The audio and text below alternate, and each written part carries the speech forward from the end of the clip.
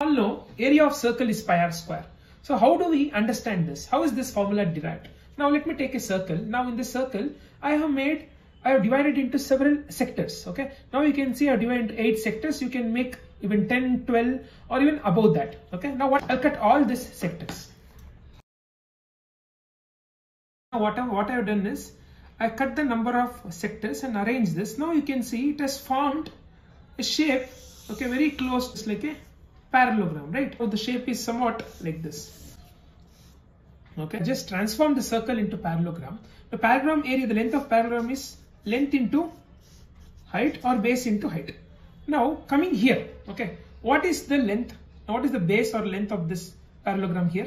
You can clearly see, okay, this top part is half of the circumference. You know, circumference formula is 2 pi r. Okay, now I have used a half circle, and this topmost part I have got from the half semicircle. So that means this length must be pi r, right?